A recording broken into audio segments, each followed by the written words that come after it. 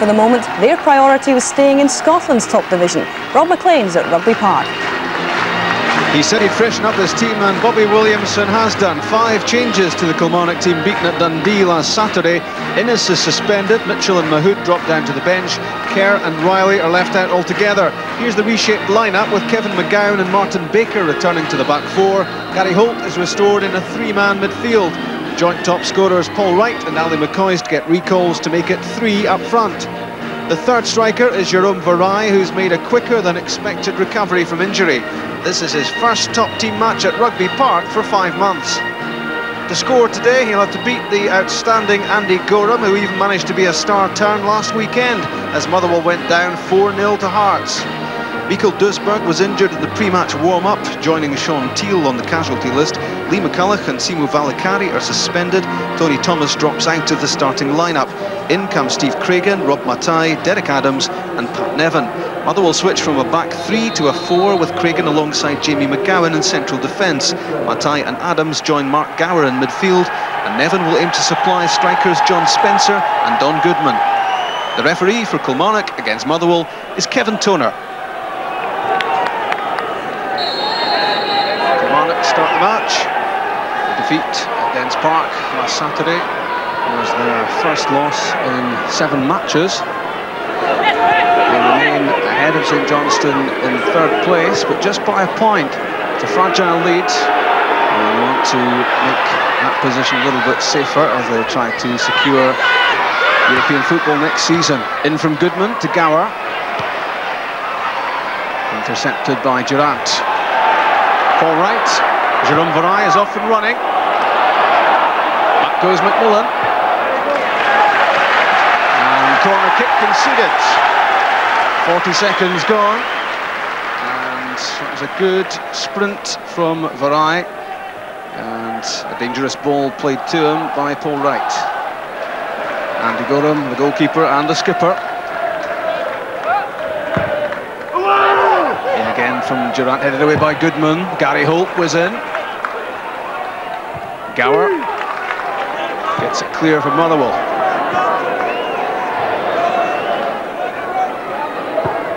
Jim Laughlin, first time for Ian Durant. Jimmy McGowan won the header. Cleared by Cragen.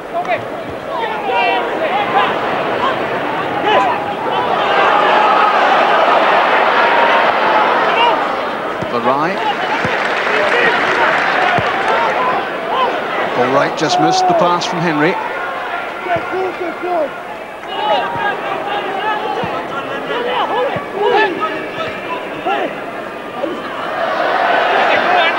Spencer stumbled, but managed to get the pass away. It's given away by Gower.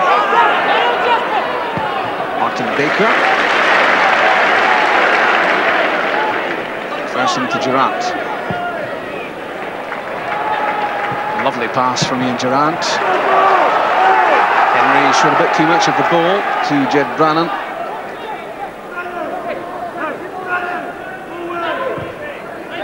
Back from McCoist to Baker. Varai won the header but couldn't hit the target. Good challenge here made by McMillan, which meant the header went wide.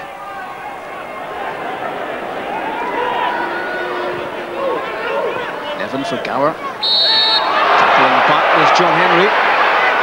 The whistle goes against him. Goodman, Adams, Spencer, McGowan. Waiting in the middle. In from Brannan. Good delivery. Here's McGowan. Flag is up though for offside.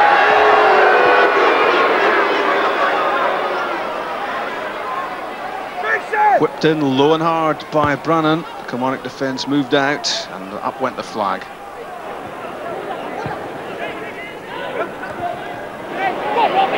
Deflected off Gower to Holt. Durant's pass to Paul Wright. Strong challenge from Steve Cragen. Disappointed though that the free kick's given against him here. Contenders here to strike it, Ian Durant and Paul Wright.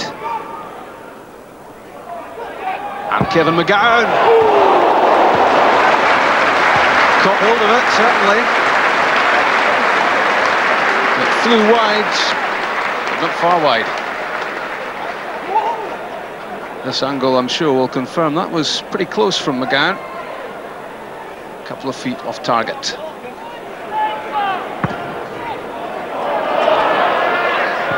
A well-timed run by Jérôme Varai keeps himself onside. Getting the better of Stevie McMillan in his early stages. That's McPherson.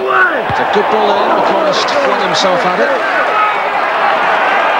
Gary Holt hesitated, and the tie robbed him.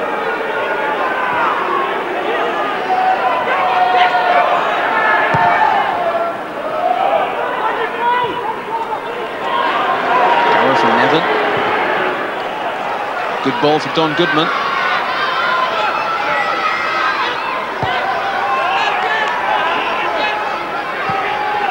Ged Brannan.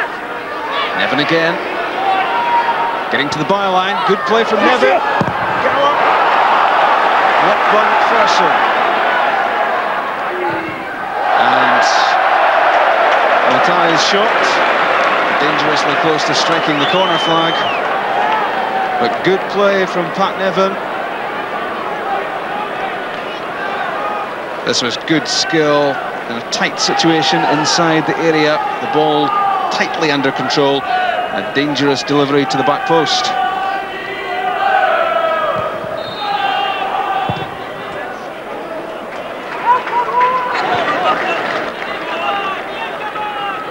Martin Baker. Ian Durant. Guess McPherson joins the attack. Lovely ball in for John Henry. And good defending from Jamie McGowan. He's scored 3 times in his last 4 games, John Henry, on his return to the Kilmarnock top team. He timed his run into the box well here. He wasn't picked up immediately. Across came McGowan.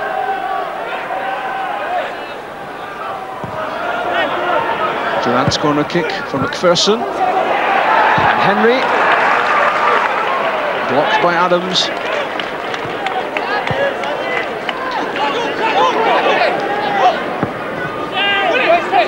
Baker to McCoist.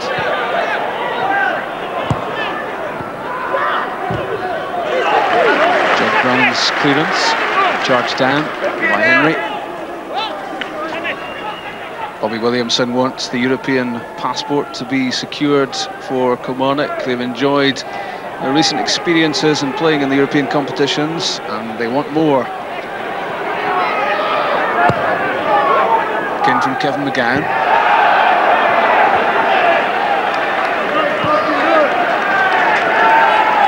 Takers inside the penalty area.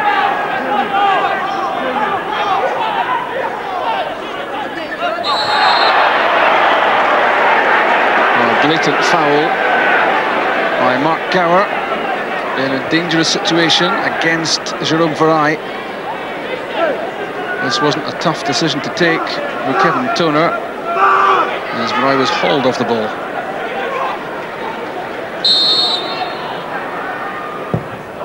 In from Ian Durant! What a swing! Absolutely superb! That looked as if it was about to nestle in the top corner. It was deflected, which made the save all the more remarkable.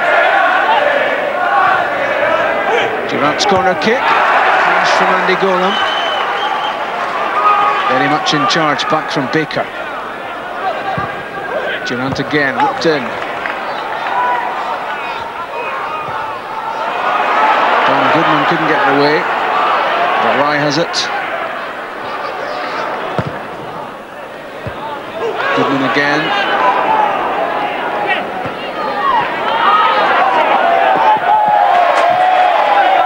Gower's overrun it. It was Paul Wright who got his head to Ian Durant's free kick. Then it came off McGowan, and what a save from Gorham. Gower. Held up by Goodman. And Again, Don Goodman. Deflected off Loughlin. Good challenge in the middle by McGowan. Baker, Durant, Holt. Varai wants it.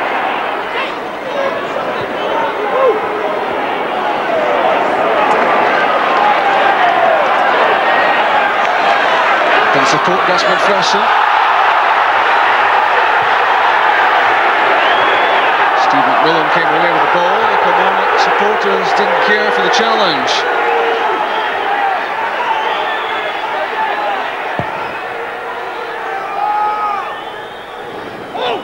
Good head flick from Don Goodman.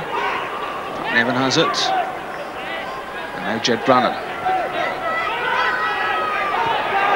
Nevin finding Spencer. Spencer losing out to Durant's tackle.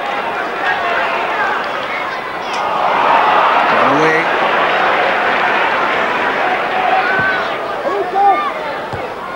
It's Gus McPherson's header. Goodman. Derek Adams. So close. Their first serious shot on goal, Motherwell. And it very nearly ended up in the back of the net. Gordon Marshall was rooted to the spot. There was nothing he could do about this. A quick turn and shot from Adams, and inches away.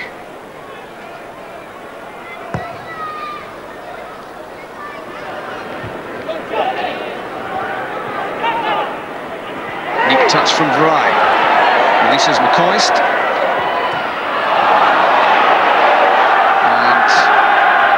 And McCoist has done himself a nasty. His match looks to be over. He's already indicating to the dugout he's in trouble.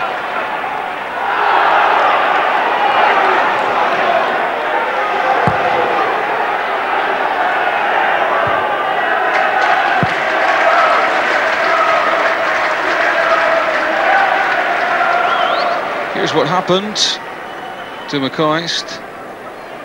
It went there, didn't it? Mitchell will be on as soon as he can get himself organised. He wasn't expecting this. Good header from John Spencer, well controlled. Evans flick from Mark Gower.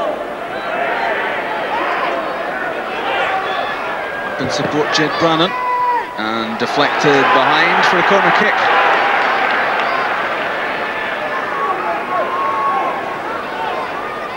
Inside stoppage time at the end of the first half, 2 minutes to be added. That was McGowan's header. Goodman, Spencer.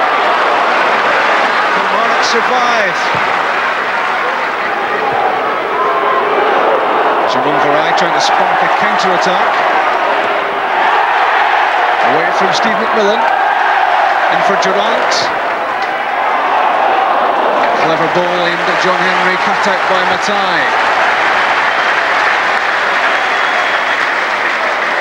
But Motherwell were close here after McGowan's header down. Goodman got a touch, and Spencer's effort blocked by Marshall. Good goalkeeping.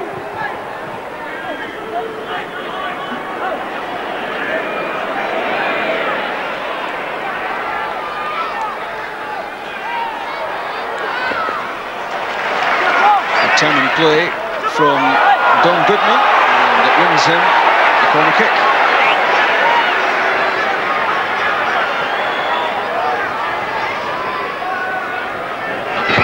McGowan into the box, Evans' delivery, and it spun off Gary Holt's head and into the hands of Gordon Marshall. That's the end of the first half, and the big talking point, the goalkeeping of Andy Gorham yet again. Kilmarnock were certainly close here after Ian Durant's free kick and the deflected header from Paul Wright producing a save of international class from Andy Gorham, the latest in the Gorham collection. Motherwell might well have snatched the lead here. The turn and the shot from Derek Adams, whistling inches off target. And then right at the end of the half, from close in, following the corner kick, John Spencer denied at close range by Gordon Marshall. Half-time at Rugby Park. It's Kilmarnock 0, Motherwell 0.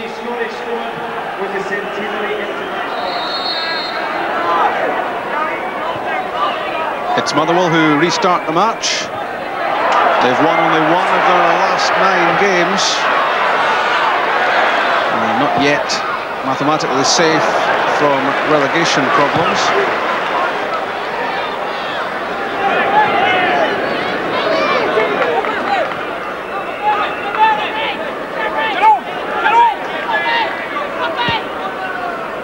Kevin McGowan's pass, cut out by Derek Adams.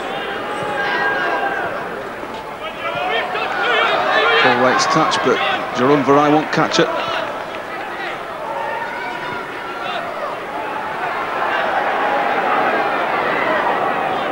Brannan playing it right back, had expected to start in midfield until the injury to Dusberg in warm-up.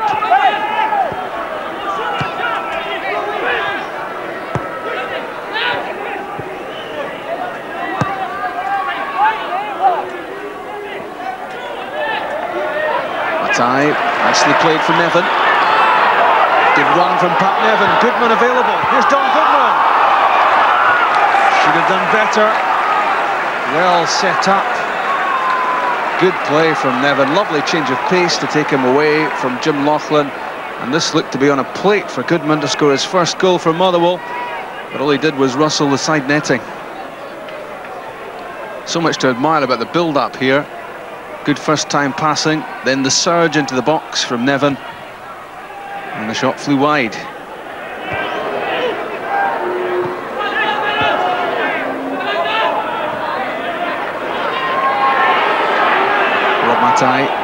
John Spencer, tackled by Durant, looking for a free kick, not given. Gus McPherson's on the move.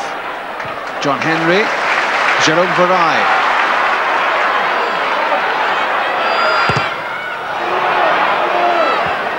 Doing the blocking was McGowan. Here's Martin Baker.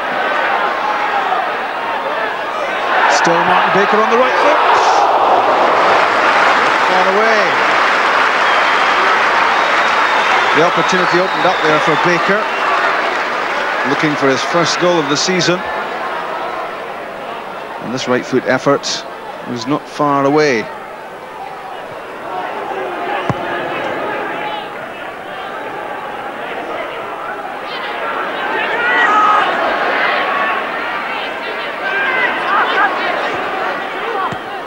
McGowan to Gower.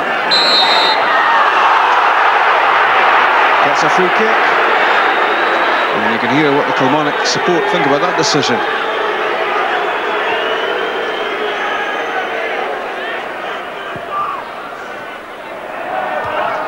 Don Goodman's header. John Spencer. And a penalty kick. For the foul on Derek Adams. Jim Laughlin shakes his head. It was Goodman's header across the box. Then Spencer's header down. And off the ball. Down went Derek Adams. Penalty kick. So Ged Brannan has the chance to give Motherwell the lead. And does. 8 minutes into the second half, a chorus of booing around Rugby Park for the penalty decision. And this was the way that Brannan tucked the ball away from Gordon Marshall, and Billy Davis couldn't bear to look.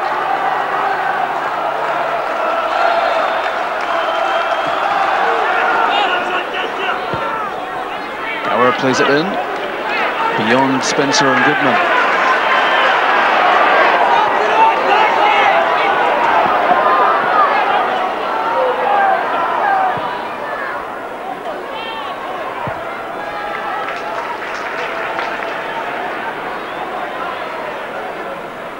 Gus McPherson, Ian Durant, early ball in, and neither Wright nor Mitchell could get there.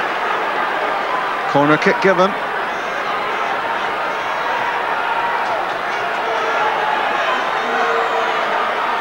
Behind by Ged Brannan.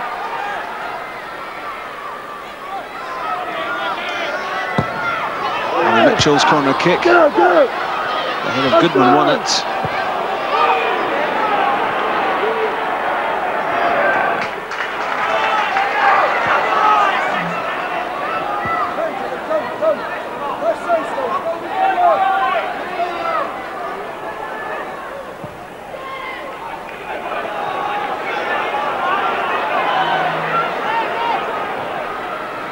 McPherson. Full right racing after the ball to get on with it.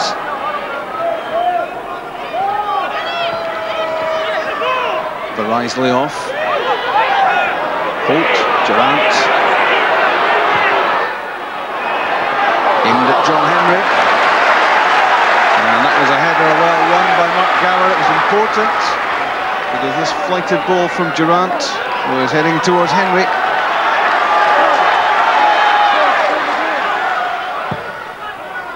Durant's corner kick punched away by Gorham. Baker has it.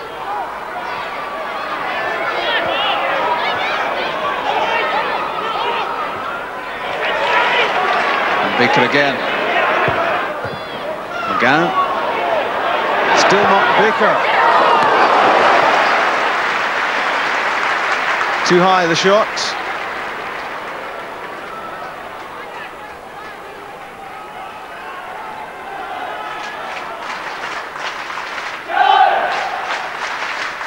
His team's one up, but he still wants better. Billy Davis.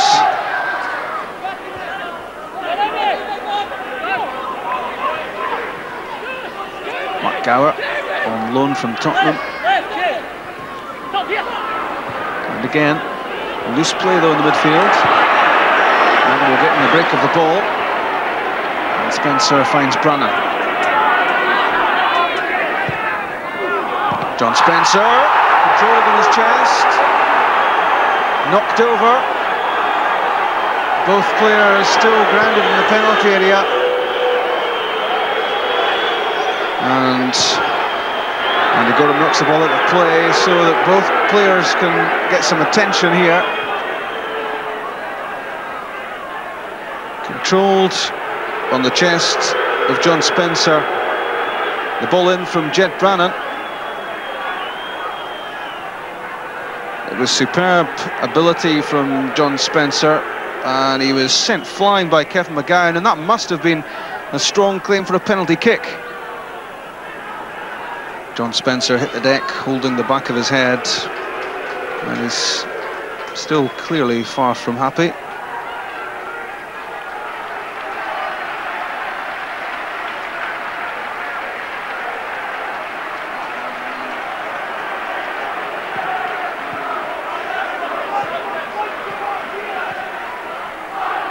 John Spencer with a few well-chosen words in the direction of the referee after that.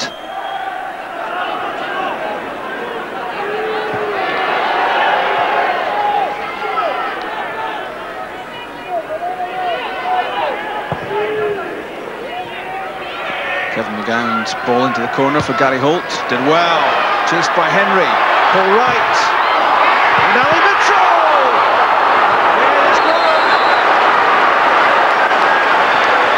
Superb reflexes again from Andy Gorham. Kilmarnock wondering what they have to do to find a way past. This looked as if it was a search for 1-1 from Ali Mitchell. Out went the left hand and deflected away from goal. He's in absolutely outstanding form, is Andy Gorham. Mitchell's first effort was blocked. The second he thought was net bound, but it was that man Gorham in the way. Goodman's head flick. McPherson got that away just before Spencer arrived. Burke and McCutcheon trying to combine. Hammered clear by McMillan and offside.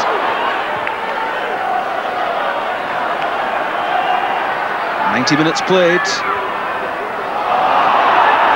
Possession lost by Durant.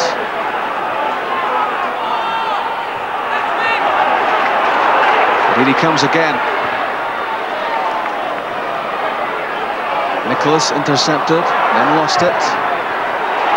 Cragen can't get it properly cleared. Back in from McCutcheon. Out comes Andy Gorham to claim it, as Motherwell try to stay composed. Again, the flag up against Spencer.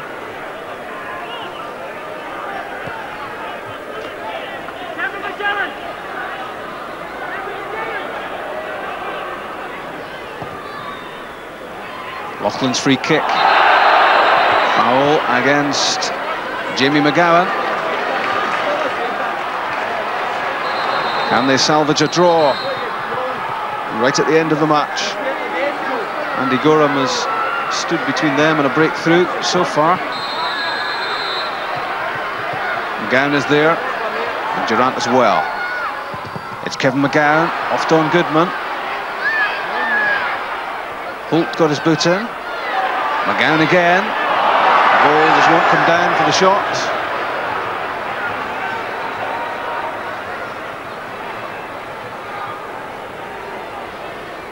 Another opportunity for Kilmarnock comes to nothing. And it was Ged Brannan who made an important challenge here, as McGowan lined up the shot.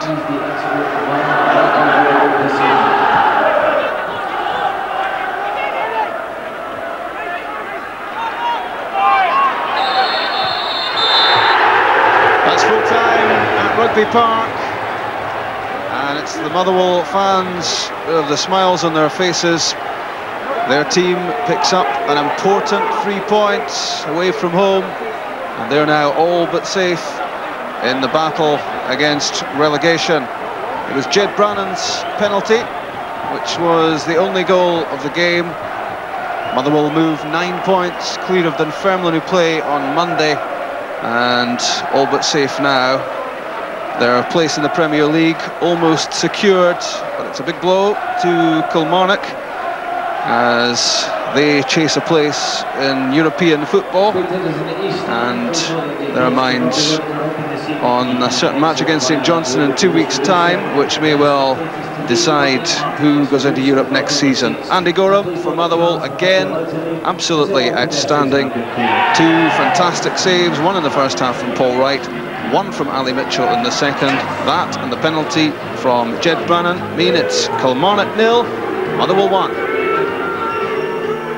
No, it's a fantastic performance. It was a very spirited performance from the players, considering the suspensions and injuries. Then we lost Michel Duisberg in the warm-up, and I was beginning to wonder what was going on, but all credit to the lads. You know, all week we've been reading in the papers about the problems we have within the club, and you know, the lack of effort and spirit and so on. But I think we proved today to everyone that's exactly what we're all about. What's your post-match analysis then on what went wrong for Kilmarnock here today? Just never showed enough creativity, no imagination, and that's disappointing. We knocked the ball about at times, but as I said, we done that last week as well, and we never created enough. If we don't create chances, strikers will not score goals. We were under a lot of pressure the last few weeks, and we've had a bad run. Particularly at home, we've been finding it difficult. We're playing pretty well away from home. Just been unfortunate not being able to get results, but this is one we really needed. I don't think we're mathematically safe, but we're very much relieved today. And it's turning 2 weeks' time against St Johnstone into a bit of a decider for Europe almost. Well, we've got a big game next week, and we've got to get that one out of the way first before we start concentrating on St Johnstone, but we knew it was going to be like that all the way to the end of the season. It's becoming a bit boring to speak about Andy Gorham week after week, but again, a couple of outstanding saves here. Yeah, he's outstanding, isn't he? I thought he wore that captain's armband with sheer pride today, and you know, he leads by example in the dressing room, he leads by example on the pitch, and once again he's proved today that he is definitely number one. And if he inspires the rest of the team by wearing the armband, then he'll be wearing it permanently, I'd imagine. Yeah, we'll definitely go and get him a nice little suit made by the captain in the back of it as well, no doubt, but as I say, his performance was outstanding. We've set standard this year, and it's been hard to maintain them, and when we drop those standards it looks bad. We're expected to win our home games. As I said, it's been well over a year since the provincial clubs beat us here in the league, and that's disappointing, lose that. But that's the way it goes. They get a break, they get a penalty, we never got anything, so that's the way it goes.